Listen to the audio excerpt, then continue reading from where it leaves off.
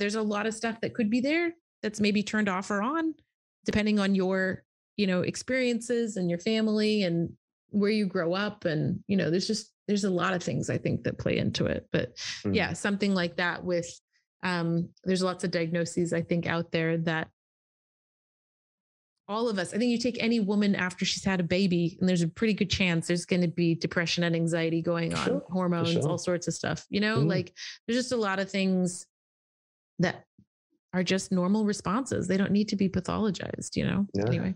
Don't need to be labeled. Absolutely. Yeah. Well, yeah, it's about recognizing that we're all a bit weird, but that weirdness is actually really healthy. Because if you stand back enough, you go, okay, I'm in a body. I have no idea how I got in here. We're also going to die. And what the hell does that mean? How the hell do I just get the energy to take the bins out? Like, who cares when I'm going to die? And I don't know what that means. Like, if you stand back far enough, none of it makes any sense. So totally. I understand where that need for certainty and disorders and labels, it can come from. And we also, hey, we've given the devil his due. We've given it a crack on the show.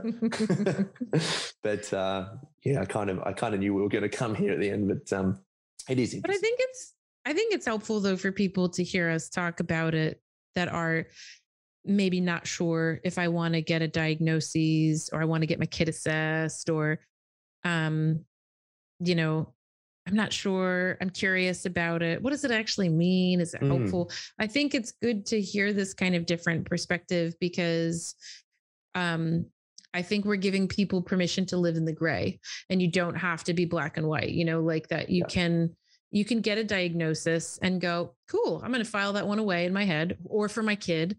Doesn't mean that on every piece of paperwork that I submit to their ballet class and their fourth grade, teacher, I'm writing, they are on the spectrum or they have ADHD. Yes. Like it doesn't need to be,